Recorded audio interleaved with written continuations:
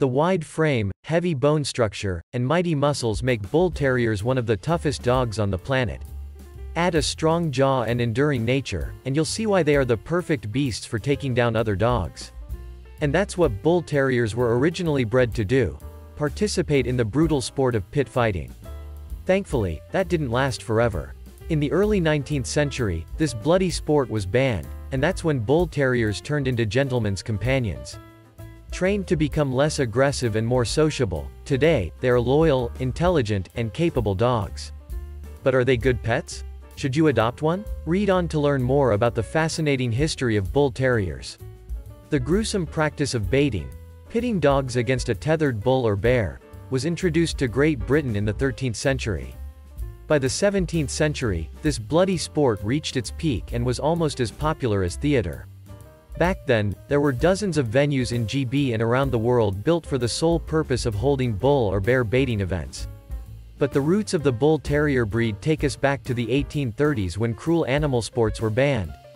However, while that did largely put a stop to bull, bear baiting, the audience that liked the spectacle didn't go anywhere. That's when pit fighting was invented. People that used to run baiting events took the show underground, like in cellars and basements, where the law couldn't reach them. Pit fighting involved two dogs clashing against each other in a pit, and in most cases, there was no winner until one of the canines was killed.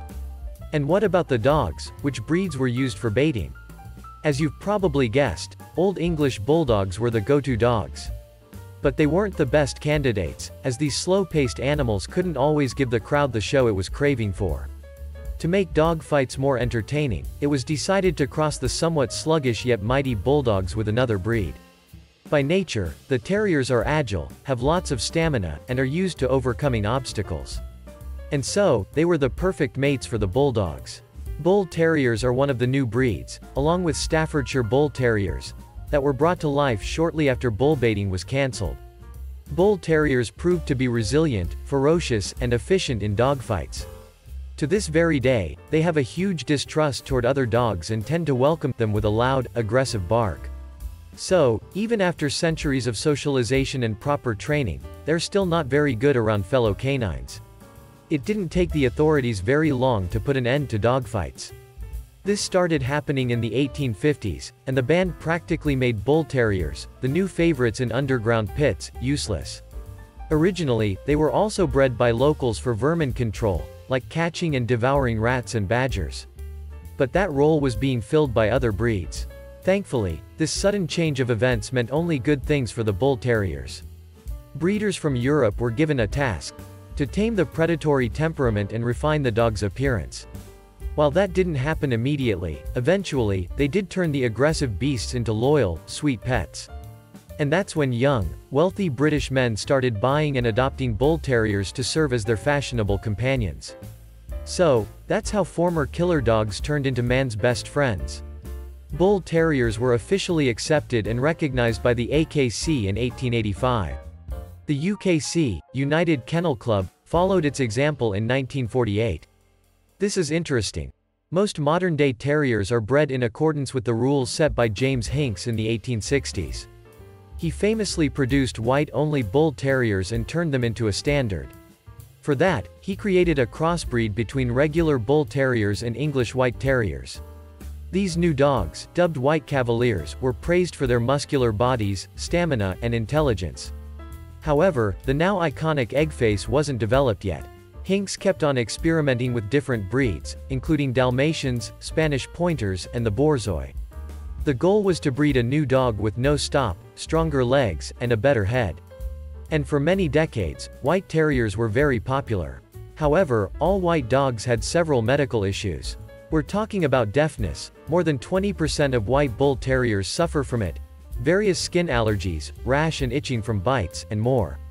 That's why in 1936, colored Bull Terriers were established and recognized as a standalone breed by the AKC. Right now, brindle is the dominant color, but other shades and hues are accepted as well. For example, Bull Terriers can be brindle and white, red and white, black brindle and white black and tan, to name a few. But no matter the colors, you'll still get roughly the same robust, witty dog with great love for the outdoors. The triangular eyes, erect ears, and unique shape of the head will also be the same. Bull Terriers are incredibly gifted, capable dogs. When they put their mind to something, they get it done. A truly multi-talented breed, the Bull Terrier is often recruited to be part of bomb detection teams. They also excel at search and rescue missions. And then we have Bull Terriers performing the roles of therapy, assistant, and service dogs. Also, thanks to the loud bark, Bull Terriers are excellent guardians. Their strong, muscular body, fearless nature, and distrust towards strangers help them scare potential thieves away. These days, Bull Terriers often compete in various dog competitions as well. Yes, they have gone a long way from being fight dogs. These four-legged champs like to be of service and are ready to go that extra mile for their owners. With that, Bull Terriers are free thinkers and often pick fun over discipline. True, Bull Terriers can be headstrong, stubborn, and a bit too playful, but in the right hands, they can be near-perfect pets. Bull Terriers are incredibly faithful and always put loved ones first. Affectionate, joyful, and ready to join you on a jog, hike, or camping trip, they are agile, enduring, and powerful. That makes BTS the right choice for an active family. Still, as the owner, you will have to put time, effort, and patience into early socialization and training. To achieve success, it's important to be a leader with a firm hand and use positive reinforcement to encourage the doggo. Also, daily mental stimulation is just as important as physical exercise. These dogs really like tracking, agility, and other obedience sports. Bull Terriers are energetic, active, and slightly mischievous canines that don't mind goofing around sometimes. And those trademark eggheads, pointy ears, and tiny eyes make them super cute. So, does that mean Bull Terriers are kid-friendly? No, not quite. Despite their sweet, loving temperament, these buds aren't very patient or tolerant with children. That's why they're more suited for families with adult kids, not toddlers.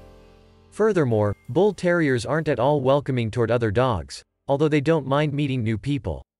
As mentioned, this is a side effect from the pit-fighting past. Therefore, make sure never to leave a Bull Terrier one-on-one with another pup without proper supervision. Otherwise, one of the furry buds might end up getting hurt.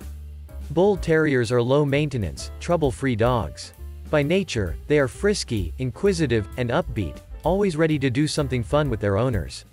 So, if you spend at least an hour or two with the Bull Terrier per day, that will keep the pup's joints, muscles, and immune system in great shape. On average, they live for 12 to 13 years and suffer from patellar luxation, dysplasia, kidney failure, and deafness. To help the doggo stay healthy, make sure to visit a veterinarian once in 6 to 8 months. Also, only feed it premium quality food that doesn't include any filler ingredients. And let's not forget about grooming. By taking proper care of the Bull Terrier's fur, skin, eyes, ears, and nails, you'll be able to avoid most health issues. These eggheads are a great example of a diamond in the rough. While they can be a bit stubborn, free-willed, and destructive, with proper training, it's very well possible to shape them into amazing pets. Early socialization, positive reinforcement, and patience, that's how you turn a former pit fighter into a loving, caring, and happy canine citizen.